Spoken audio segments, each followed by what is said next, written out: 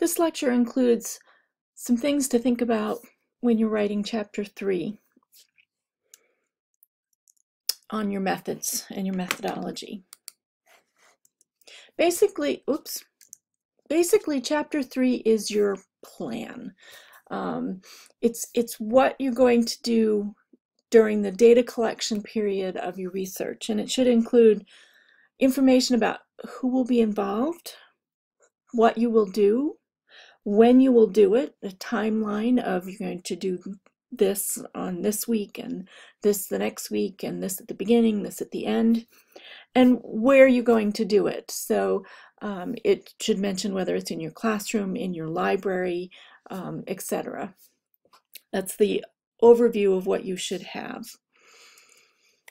It should describe your participants. I talked 2 weeks ago about participants, and your first section should describe your participants, the demographics, the number, the gender, any unique characteristics they might have that pertain to your study.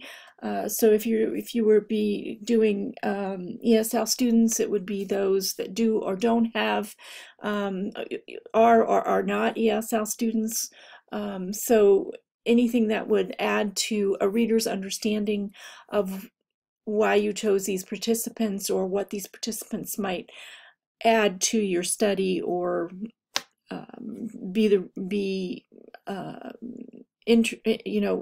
have something pertaining to the data that you're collecting. You can include tables here if it's helpful for indicating your participants and for giving a good picture of your participants, but it's not absolutely necessary. What materials are you going to use? You should list these in what you're going to use, and this could include surveys, tests, books, programs, software programs, signage you're going to use. If you're going to bring in, like if you were doing makerspaces and you're going to use robots, you could include that.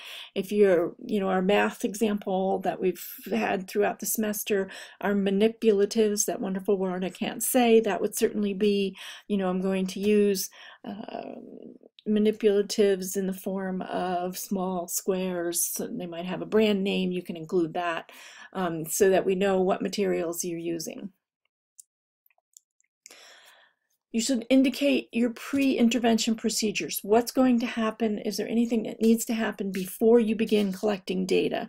So are you going to need to give them training on software? Some studies might use a new software and they want everybody to start from knowing how to, for example, if you're asking somebody to, students who haven't used Google before to use Google Forms, maybe you need to spend a session before that teaching them how to use Google Forms.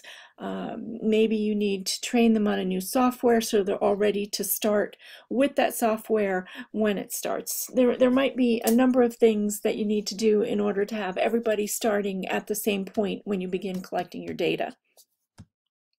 This is a good place to put your why you selected your participants and how you're going to group your participants. If you're having one group doing one thing and another group being a control group or not doing or doing something else, indicate that and why you decided to group them that way. Your pre-intervention assessments, if you're going to do some kind of pre and post test or pre-assessment to get some kind of baseline measure, initial surveys that you're going to then take again, these would be considered pre-intervention assessments and should be listed here. Anything that is an assessment that you're going to use here or here that you're going to collect data with or use, you should have a copy in your appendix. So if you're going to give a pre-assessment, there's probably not as much here, but if you're going to indicate what software you're going to use, and you might put your training procedures in your appendix. But here, any survey that you give the students, it should be in copy should be put as an appendix. Anything you're going to, any surveys you give, even the types of measurement, if it's, you know, a well-known measure that you're going to, that people would know what it is, and it's not something that you can reproduce.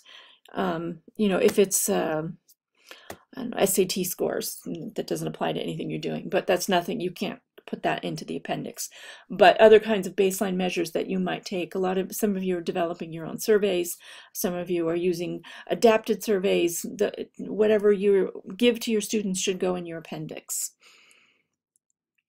And when you do appendixes, they should appear in the order that they're mentioned in your text.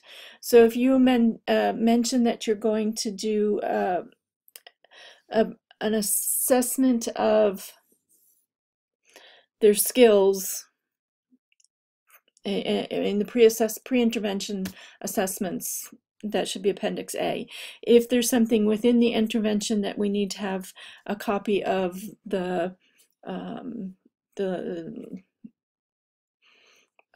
something that you're going to use, some record that you're going to use, that you're going to keep track of, or you're going to show them, or you're going to use, and you want it in your appendix, that should be Appendix B. So, you know, when I go and look, I shouldn't say Appendix I is the very first thing that I see. It just makes it a little more organized when you're reading through it. Your intervention procedures. This is a description of what you will do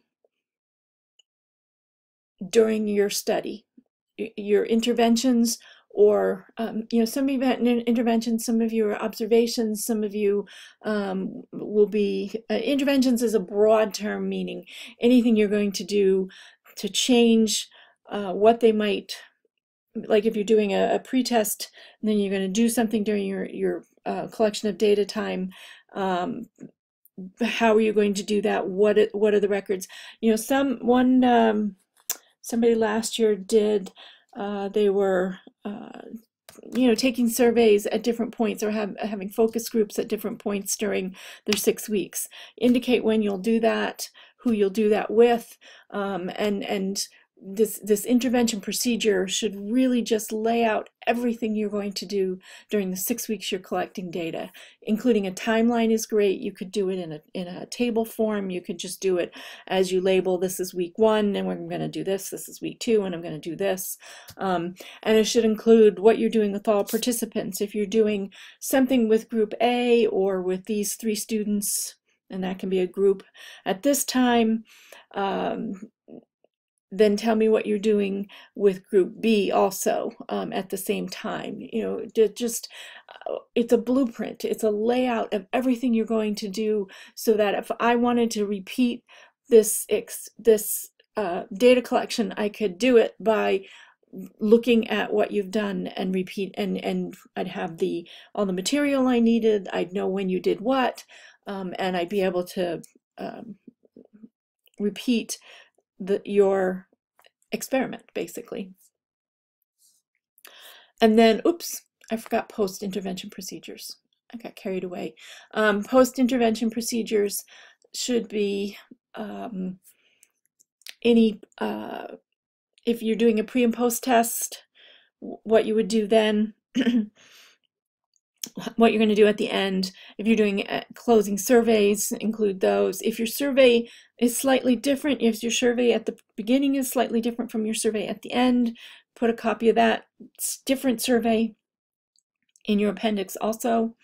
And so anything they're going to do after your data is collected in order to make assessments, that should be in your post-intervention procedures.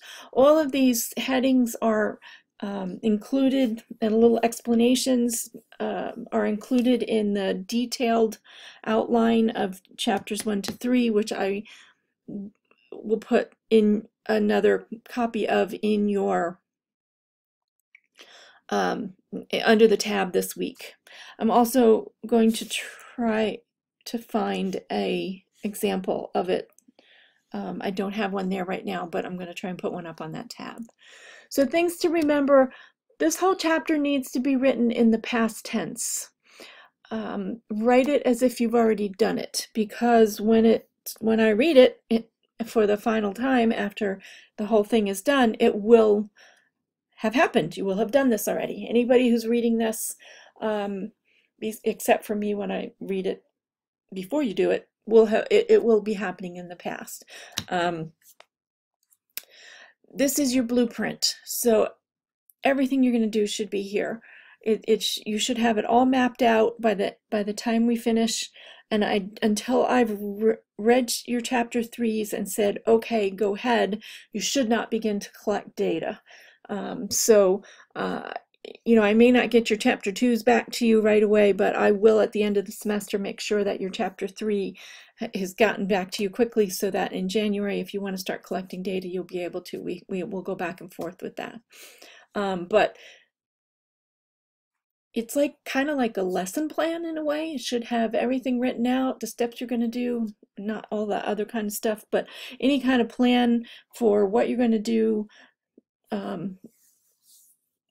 Not necessarily day by day, because different days might not, you know, it might not change, but if you do happen to have students over 5 days, you might be having them do something different each of the 5 days. We had one study that was spending 20 minutes a day with her students doing a particular thing. So she had much more information, you know, a more detailed timeline that way.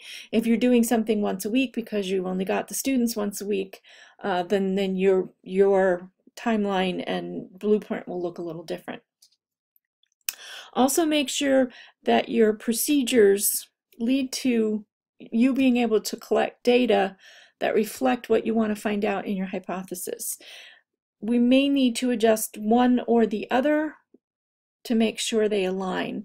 And you may find as you're writing your blueprints, you're writing your methods chapter, that you realize this isn't going to answer the question that I want answered that I have at the beginning. So we may need to change the methods, or we may need to change the hypotheses, and we will work on that together as we write these 2 chapters. So I've talked to a lot of you already about your hypotheses.